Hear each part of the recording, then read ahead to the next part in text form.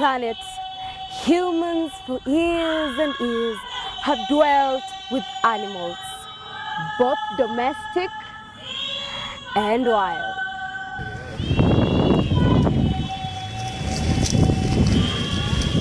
Do you have the camera, Dad? The man can enjoy enormously from animal products and services, animals' meat, milk, bones, eggs, feathers, scales, in some instances, ivory and manure. Basically, the entire animal is of great importance to man.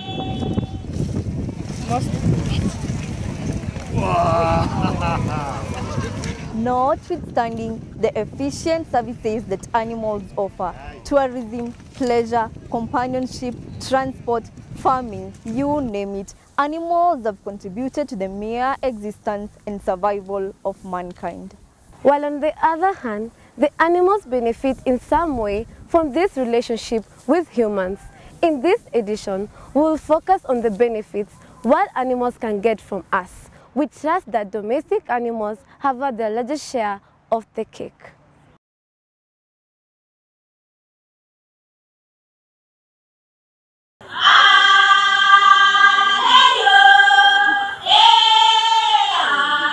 You know, sometimes if you throw litters inside the reserve, these animals can go and play with them. Sometimes they can get choked.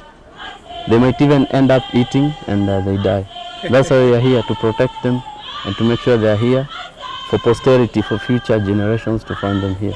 We have a team that like every week they go around collecting litters from the reserve. And then we put dustbins in the entrances and the airstrips, whereby the guests can deposit their litters after their game drives.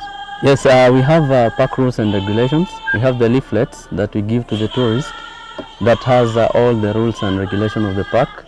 And one of the rules is that do not litter. And if you're found littering, there are some penalties that you'll be charged for doing that.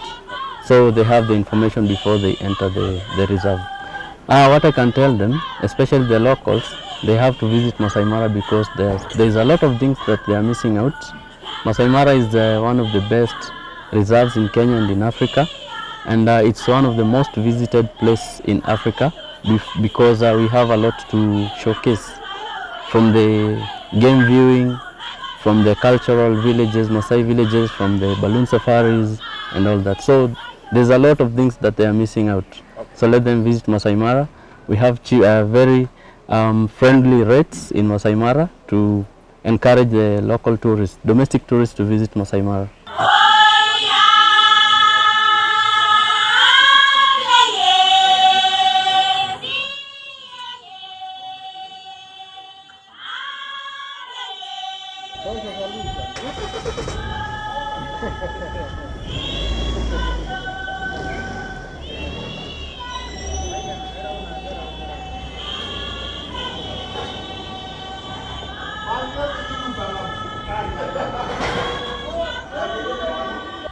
Wild animals exist in their natural ecosystems, in the waters, forests, bushes, deserts, beneath the ground. Let's just say, in the wilderness, wherever it is. With the increase in global human population, the wild animals ecosystem is greatly threatened by the expansion of human settlements, transportation system, and industrial development.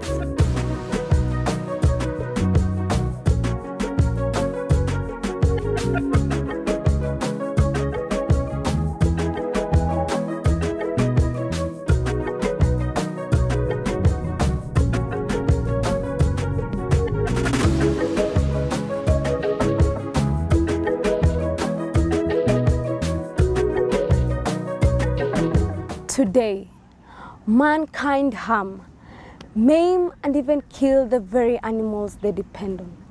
Unfortunately, not for food, but for selfish reasons, such as poaching for illegal trade in animals' parts, such as ivory. Others simply kill the wild animals to display them in the living rooms and offices. But that menace is perfectly handled at national and international levels. Then there's encroachment of forests and grasslands for human transportation and settlements. Sisi wote tunakubaliana. So I want to tell all of us, those of us who are leaders in the judiciary, those of us who are leaders in the executive, those of us who are leaders in the legislature, we are all subject to the Constitution and the people of Kenya are sovereign. The government of Kenya, through its various agencies, including the environmental law codes, constantly put a spirited battle to protect these ecosystems. And that leaves us with the greatest risk to the wild animals kingdom, human litter. So you asked something about global warming. Now, you see both these greenhouse gases have a high global warming potential, right? Yes. Methane, for a start, has 21 times the warming potential of carbon dioxide. And nitrous oxide, on the other side, has a whooping 310 times the warming potential.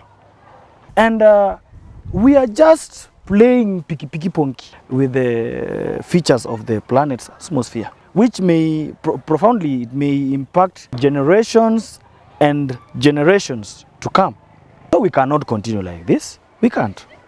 So we must make sure that we keep the environment clean. Good girls. In Maasai Mara Game Reserve alone, approximately 10 million local and foreign tourists troop in annually to pay a visit to Africa's wild heritage. Game reserves and game parks are very important to our community, especially in the Narok County, where we have the game reserve, the famous Maasai Mara Game Reserve, where we have communities surrendering their land for the sake of wild animals and also for the sake of heritage. We have students who are under a scholarship from the group ranches from the Mara. A quite huge number of students are benefiting from the Maasai Mara. The students also, including the geography and biology students, often have trips to the Mara, and the Narok County government has given us subsidized, or sometimes we get into the park without paying because they consider the child of Narok County. So it is quite an advantage for us as an institution and to the students of Maasai girls. So we'll wish to appreciate those organizations in the Mara and also the families and groups that have decided to offer their land for the wildlife, which is a huge sacrifice and a great benefit to the community and the country as a whole.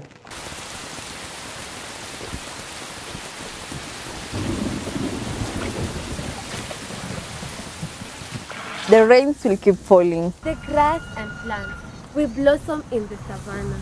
The grazers will flourish, and the hunter animals will keep doing what they're good at. So long as we have a reason to come here, the Mara will survive. It is my first time visiting the Maasai Mara. I've seen a lot and I'm so happy because I've learned a lot. I've seen so many things. I've seen the wild animals and I was so happy. Don't even mention Vile Nimejibamba. Hey, and I would love to come again and again. Look at how beautiful. Looks like a bird. Wow.